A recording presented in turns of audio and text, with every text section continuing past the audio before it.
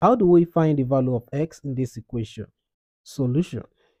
This left hand side could be written as 2 raised to power square root of 2 raised to power x times half. So this equals 2.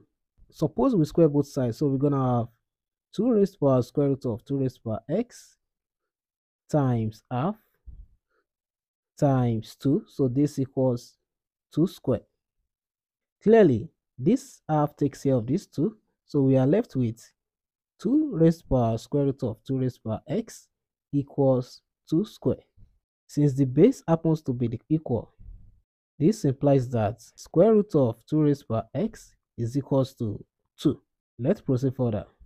So we're going to have this guy could be written as 2 raised to power x times half. So this equals 2. Let's square both sides again. So we're going to have 2 raised to power x times half times 2 equals 2 squared. Clearly, this guy takes care of this. So we are left with 2 raised to power x equals 2 squared.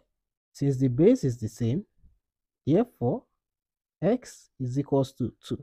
Let's check if what we have done is right. We have square root of 2 raised to power square root of 2 raised to power x. This equals square root of 2 raised to power square root of 2 raised to power.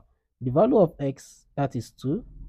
We're going to have square root of 2 squared, that is square root of 4. So we get square root of 2, square root of 4, that is 2. So we are left with square root of 2 squared, that is 4. So this equals 2, which is the right hand side. So indeed, x equals to 2 is the required solution.